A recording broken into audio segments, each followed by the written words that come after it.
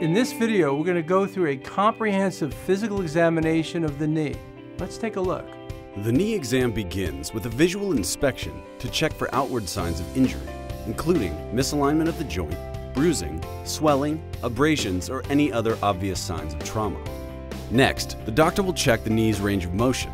It's important to report pain, clicking, or grinding that occurs as your knee goes from full extension to full flexion, as this can provide clues to possible structural injuries.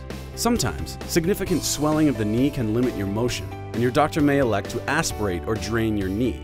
This can relieve the pressure and also provide clues to determine the issue at hand. For example, after an acute injury such as an ACL tear, the fluid will likely appear bloody. If there is fat level in the fluid, this can indicate a fracture. Next, your doctor will physically touch various spots on the knee looking for tenderness or swelling.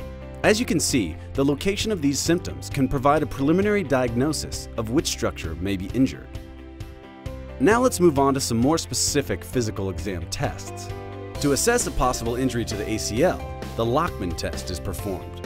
With the knee flexed about 30 degrees, your doctor will stabilize the femur with one hand and pull forward on the tibia with the other. If the ACL is intact, there should be a firm endpoint, as the ligament will prevent the tibia from subluxing forward. A soft or absent endpoint can indicate a torn ACL. To ensure legitimacy, the same test is always administered to the uninjured leg as well, so the results can be compared. Similar to the LACHMAN test, the anterior drawer test is performed with the knee flexed all the way to 90 degrees. Again, if the ACL is intact, there will be a firm endpoint and minimal translation.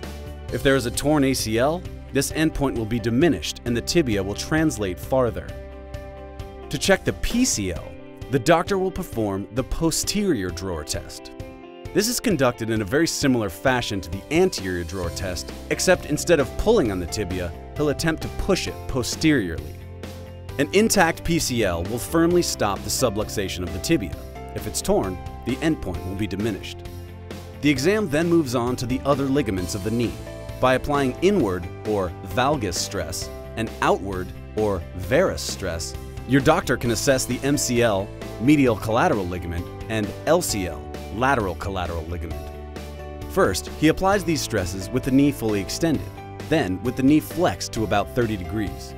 When the knee is extended, varus valgus stress is controlled by a combination of the major ligaments in the knee. When the knee is flexed, varus, or outward stress, is controlled mostly by the LCL, while valgus, or inward stress, is controlled mostly by the MCL. So, if there is increased opening of the joint only when the knee is in this flexed position, it suggests an isolated injury to either the MCL or LCL. If there is opening of the joint in both extension and flexion, it suggests injuries to multiple ligaments, such as the ACL and PCL. To check the medial and lateral meniscus, your doctor will perform MCMURRAY'S test. To assess the medial meniscus, the knee is rotated outward and taken from flexion to extension, while the medial joint line is palpated. To assess the lateral meniscus, the knee is rotated outward and taken from flexion to extension, while the lateral joint line is palpated. If there is pain or a palpable click with either of these motions, it may indicate a meniscus injury.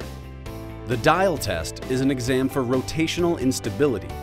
Here, the doctor is trying to determine if there has been damage done to the structures that stabilize the posterolateral knee, such as the LCL, popliteus, and biceps femoris.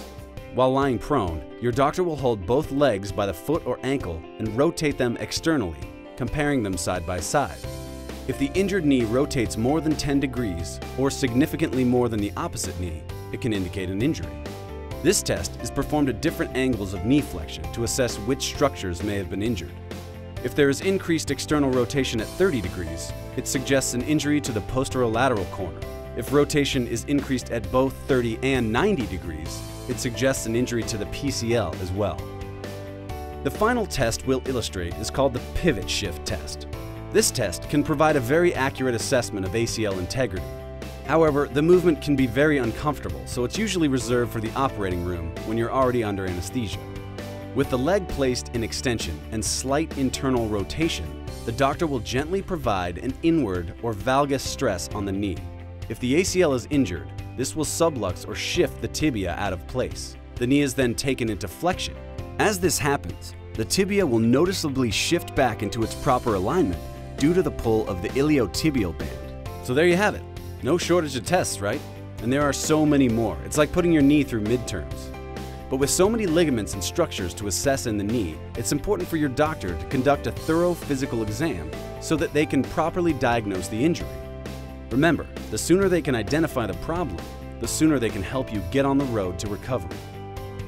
ReadySetMed is your one-stop destination for all of your medical needs.